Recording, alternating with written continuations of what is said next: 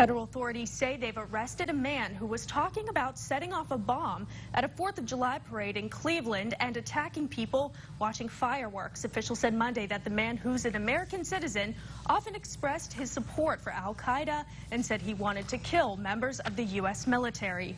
Authorities have charged Demetrius Pitts with attempted support of a terrorist organization. There are no court records listing an attorney for Pitts, who lives in the Cleveland area and was arrested Sunday. FBI Special Agent Stephen Anthony says Pitts scouted out locations this past week for a site to attack in downtown Cleveland, such as St. John's Cathedral.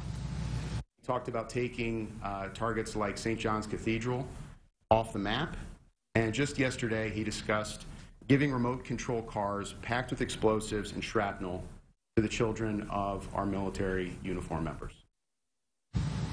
Anthony says it's not clear how close Pitts was to carrying out his threats, but he says authorities could not sit back and wait.